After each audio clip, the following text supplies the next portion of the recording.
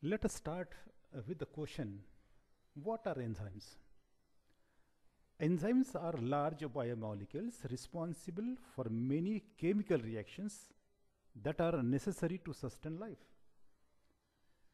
Enzymes are a driving force that are able to perform variety of functions in human body.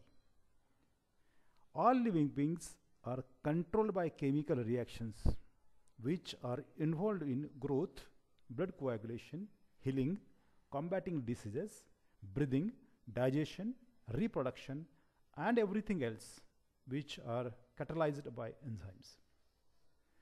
Enzymes are found all around us. They are found in every plant and animals.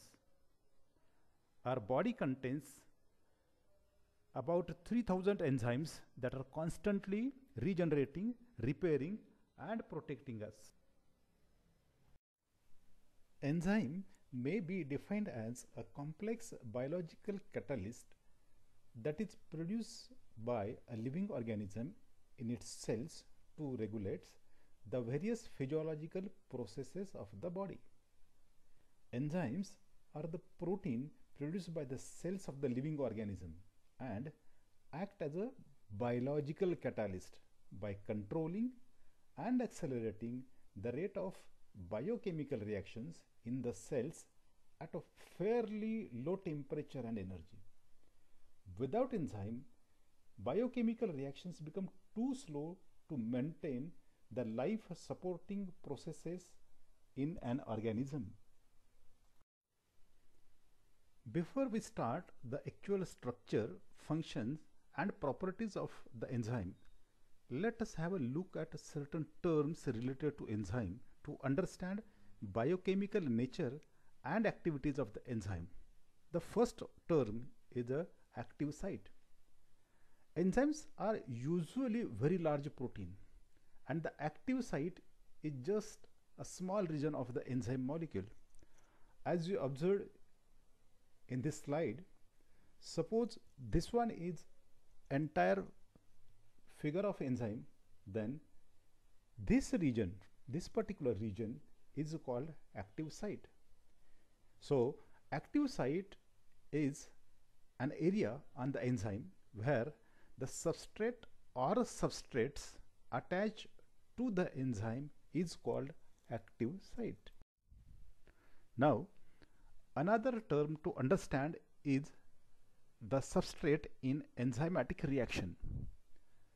In enzymatic reaction, the substrate on which an enzyme begin its action is called a substrate.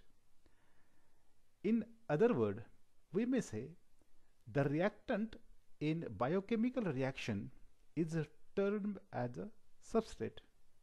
When substrate binds to enzyme, this substrate, if binds to this particular enzyme, it forms substrate complex. It forms enzyme substrate complex, and actually this is the beginning of enzymatic reaction. Now another terms which are generally used in the study of enzymes are apoenzymes, holoenzymes, and cofactors. The enzyme with its non-protein moiety, which is a cofactor or coenzyme, is termed as apoenzyme, and it is inactive enzyme. When this inactive enzyme, which is apoenzyme, binds with this cofactor, the enzymes become a holoenzyme, and this holoenzyme is active enzyme. Then what are cofactors? A cofactor is a non-protein chemical compound that is binds with this particular non-protein material chemical.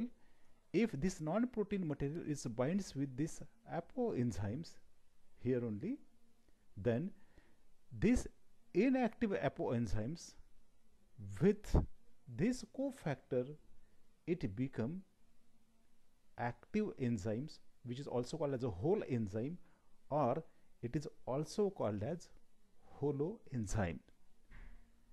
So, a cofactor is a non-protein chemical compound that is bound either loosely or tightly to an enzyme and is required for catalysis and to make the enzyme active. So these cofactors are of two types, either coenzymes or prosthetic group, which we study